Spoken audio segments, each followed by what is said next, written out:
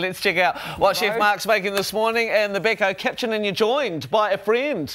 Yes, we've got Hamish in the kitchen, back again. He was allowed back. Right, and we've got pork on the menu today, haven't we? Because that's one of your favourite ingredients. I do. I love pork, and I'm quite poor at cooking it. So you're going to give me a nice little masterclass and make something yummy. Well, exactly. I'm going to show you how to do a great winter dish. So it's going to be a winter warmer. We've got pork. We've got a nice, rich, creamy mushroom and mustard sauce. So mustard and pork work really well. It's really easy. We're going to do it all in one pan, and then we're going to make a nice, beautiful mashed potato with a secret ingredient. If you can guess what that is a little bit later on in the show. Begins with B. Can't believe Hamish in the kitchen, though. Anything could happen. And thanks for tuning in this morning. And you're in for a treat, as Mark's kindly decided to make your favourite recipe, Hamish. You've been let back in the kitchen. I know, it's been a long time coming. Sweet Master and Commander Glenn finally said that I could have a turn back here. Lately, I've been really enjoying cooking, not something I used to do a lot of, and I've followed Mark, obviously. So I've been cooking a lot of chicken and beef, the safe options for Hamish.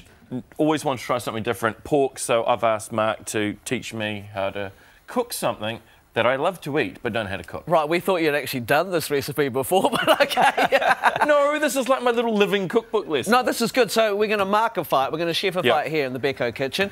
This will be exciting then. So I just get to sit back, relax and do nothing, and you can do all the work. Yeah. Right, so it's a really easy recipe. So it's with pork. It's got all the classic flavours. You know, you've got mushrooms in there, cream sauce, lots of mustard, bit of white wine as well for extra flavour. And then we're going to do a mash, which we'll talk about a little bit later. So pork, so a few different cuts. You know, if you want to use, you know, in this recipe, so you can use a pork chop if you want. You know, that's really good. Cook it on the bone, keeps it moist as well. Pork fillet, which is the most expensive part of the pork, but really, really lean. So you've just got to cook it really well. Well, any pork you've got to cook really well. I'm going to tell you how to do that a bit later. Or we've got the Scotches here. So they look great, by the way. Yeah, so these are great. So this is like a product. So same as a beef Scotch. Yep. You know, obviously a little bit smaller. You've got them already cut into nice steaks. You've got a little bit of fat around the outside, which is good. You know, that's going to give us some flavour. And you've got this fat in the centre. So it is quite a fatty piece of meat.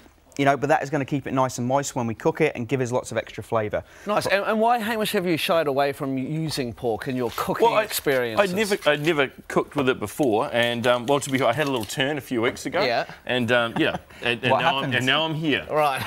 No, because my pork usually goes dry, because it's such a fine line, isn't it, to get pork right? It is. It's you know, it's a very lean meat. It cooks really quick, and if you overcook it, it just goes really tight and really dry. So you know, so you've got to be really careful. Right. Okay. So it's very unforgiving. So we've got a big pan here, so we're going to make everything in the pan. We've got our steaks. Give them a really good season. Really hot pan.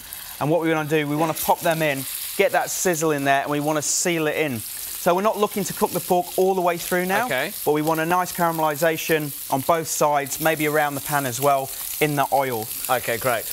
And then we're going to build the sauce up in that. So all the flavours which we get from the pan from the pork is going to go into our sauce for extra flavour. How do you know when to turn it? Well, it's going to take, you know, depending on how hot your pan is, you're going to take sort of 1 to 2 minutes on each side. But you know, you can see now I'm not flicking the pan or taking it off the heat. You know, you don't need to time it, Mike. You know, I'm timing it. You know, so if we have a quick look now, we'll probably minimal colour. You know, or it's just starting to come, but we want to go really dark. So the more colour without being burnt is more flavour. Yeah, okay, great. Yeah. And then we can build it up, and then because they're quite thick, the steaks as well, we're going to seal them off on the side. And you know, if we do this over sort of 5 to 6 minutes and we do it properly, it's probably half cooked the pork. But we're going to make the sauce and we're going to return it back to the sauce to finish it off. Brilliant. Right, mashed potato here. So I've just got some potatoes, so just some agria potatoes. Wash them, peel them, chop them, and if you noticed in here, everything's sort of chopped the same sort of size, so it cooks evenly. There's consistency, Hamish, consistency. I'm getting there. We've got a little bit of salt in there just to help flavour the potatoes. Also got a little bit of cumin in there as well. A little purple cumin, just to give it something different. You know, if you've got one lying around, it's a great way to use it up. And a clove of garlic as well, extra flavour. So we're just going to cook them to soft, drain them, and then we'll make a mash a little bit later. Brilliant. I'll just flip these, we'll have a look. Just check. Do you love cooking though, now that you've... I do love cooking. Yeah. Yeah, until you've really got into it and had a go. I think you're missing out on something. Right, well, next time you make something, you want to see it on our Facebook page, and same for you at home, OK? You make something that we've shown you here, put it on our Facebook page, because this is a lot of fun. We're going to get this pork just perfect. We'll come back very soon and get the rest of the recipe straight after we catch up with Holly.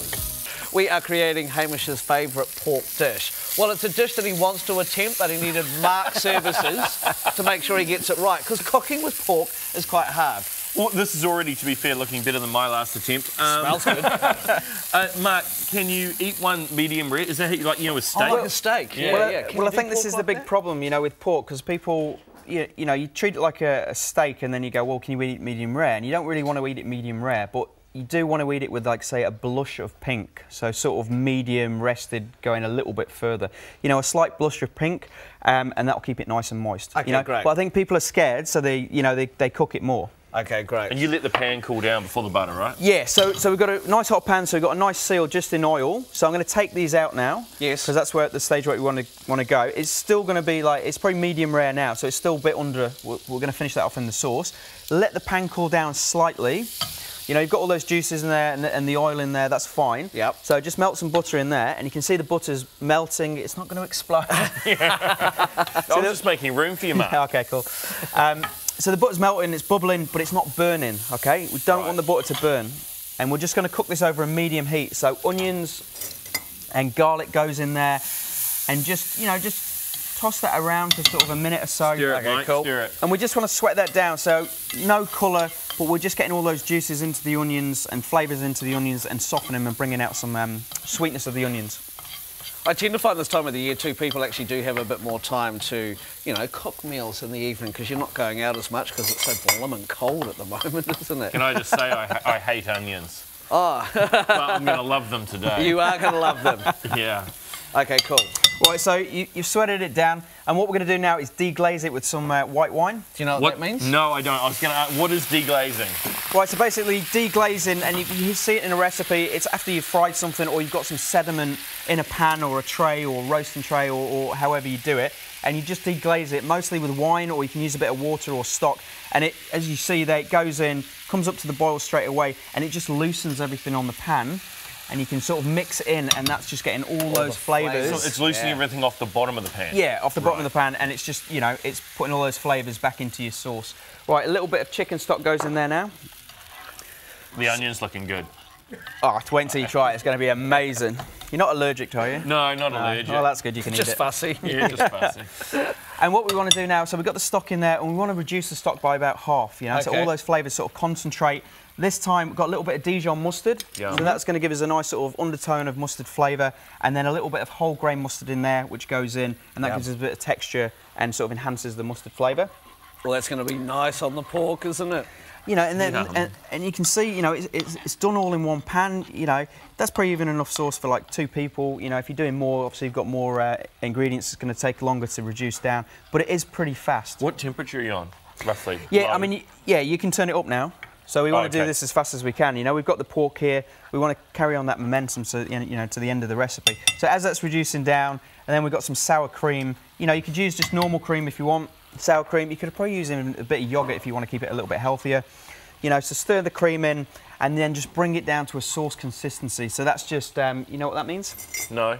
That's why I'm here. No, it's good. So get the back of your spoon, pop it in, and then just run your finger through. So when it holds, and it's sort of got it doesn't that thickness, move back in. Yeah, it's got that thickness of holding, so you can see the streak, that sort of sauce consistency. Oh, okay, cool.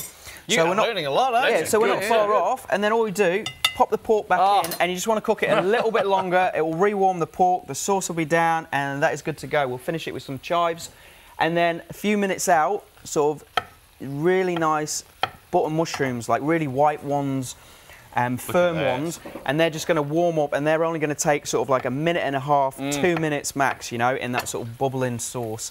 And that is all going to come together, and it's going to be yummy. Mine just never looks like this. Okay. Well, if you follow this recipe, that's right. Great to have you in the Becco kitchen. It's so much fun. I know. I'm pleased to be back. You've asked some great questions a lot of people are thinking about at home. And, of course, if you missed any of this, you can catch it on our website, follow the recipe, and it'll turn out just like this, I promise. Speaking of hungry, this looks fantastic. Looks great, doesn't it? Yes, this is Hamish's new favourite dish now, isn't it? It is. I whipped that up quickly for you, Mike. I like the special amount of green on the top there. Yeah, I can't wait. OK, what are you doing tomorrow? Right, tomorrow I've got Indian on the menu. We've got tandoori chicken with a potato and sesame salad.